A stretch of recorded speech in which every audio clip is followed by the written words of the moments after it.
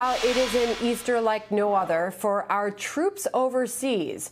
Military chaplains coming up with unique ways to mark this holy day safely, including drive-up communion right after the live-streamed Mass at a U.S. post in Japan. Joining us now, the man behind that idea, Lieutenant Colonel Don Ehrke, chaplain for the U.S. Army garrison at Camp Zama in Japan. Chaplain, good morning. Thanks so much for doing this.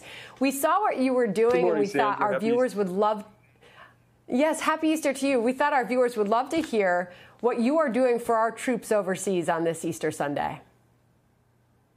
Yes, we're doing some remarkable things, some creative things, doing things a little differently than we normally do, but the community's really responded well to it. You mentioned the drive-up communion. Our Catholic priest, Father Ehrke, he came up with that idea, and because it's so important to receive communion. And at first I thought, I laughed, and then I thought, well, that's just crazy enough to work. And really, just how inspired. And indeed, the community's responded well. The cars line up every Sunday after Mass. They stay in their vehicles, and they are all able to receive communion. They receive the blessing from Father Ehrke. And also our Protestant folks are also doing the same thing as well. It's just a matter of thinking creatively, thinking differently. We don't have a game plan we can fall upon from last year. It's just people coming up with good ideas and implementing those ideas and taking advantage of what there is still available for us to do, even as we are practicing social distancing. Chaplain, what is the troop morale throughout all of this? Our troop morale is really high. Our folks are 100% behind leadership, and people understand exactly what they need to do to keep themselves safe, and more importantly, also to keep one another safe. This is a community effort. It's very collaborative, and people have kept their spirits high. Sometimes it's really difficult to especially see the news from back in the States. I don't think there is any family here that is not impacted by what's happening in America, but yet we keep our hopes high. We're very resilient, and we stay strong.